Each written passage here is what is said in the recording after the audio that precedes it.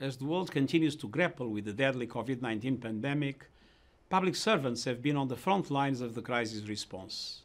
They are the nurses, doctors, and paramedics who provide life-saving care, the sanitation workers who disinfect and clean public spaces, the transportation workers who keep buses and trains running, the teachers who educate our children both on and offline, and the public health officials, data managers, and statisticians who provide vital and reliable information on the transmission and prevention of the disease.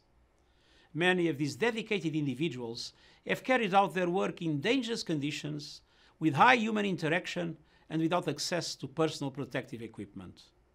And some have lost their lives to COVID-19 in the process. Today, as we honor these essential workers and so many more, we must also reflect on how to better protect, recognize, and invest in their well-being as we build back better together. And I say directly to these inspiring public servants, we are all deeply indebted to you for your remarkable acts of service to humankind. Thank you.